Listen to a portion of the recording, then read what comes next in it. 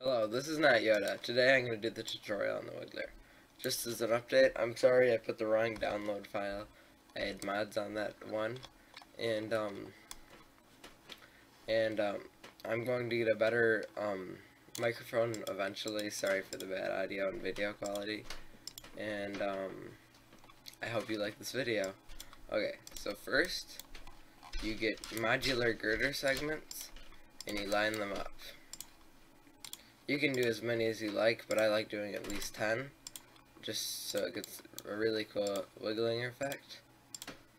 So, okay, now I'm going to cut to, well, I guess I'll put some wings on now. Okay, so you put, on, the AVR8 winglets, and you put as many on as you can, just so it completely covers the sides. So just stack them on and on. Okay. Now I'm going to cut to finishing the winglets.